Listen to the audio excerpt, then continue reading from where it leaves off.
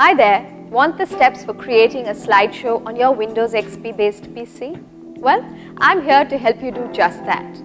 At iYogi, our motto is to help you and your technology get along with each other. Take note that you can create a slideshow using the digital images and even personalize it the way you wish to. So, here's how you can create a slideshow on your PC. Follow me. Open My Documents and then open My Pictures folder. Choose a folder inside My Pictures that is stocked with digital images. On the left side of the folder, you should see a task pane filled with common activities. The very first selection is labeled Picture Tasks, and headlining that box is a command called View as a Slideshow. Just click it and your pictures will appear as a slideshow on your computer screen.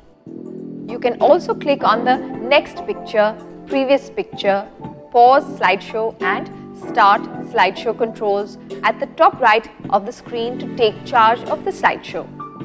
So you see, using the steps given in this video, you can create a slideshow on your Windows XP based PC with complete ease.